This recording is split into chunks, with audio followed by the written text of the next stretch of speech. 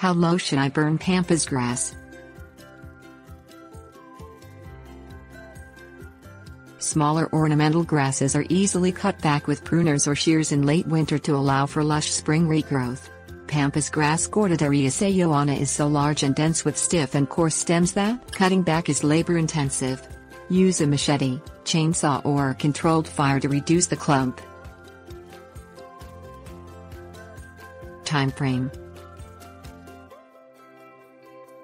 Based on your region's climate, plan on cutting back or burning Pampas grass in mid to late winter. Do it early enough so there are no sprouts of new growth already coming up from the roots through the dried thatch in the grass clump.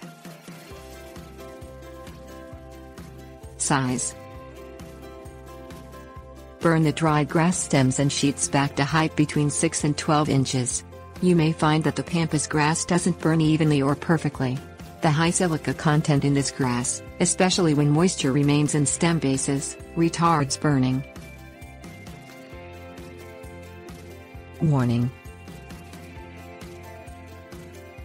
Pampas grass clumps become quite large. Think twice about starting a fire on your property since the flames on a large grass clump will tower above the plant and potentially scald nearby plants or even catch lawn, debris or mulch on fire. Cut back upper foliage so the fire doesn't have as much fuel to grow large and hot.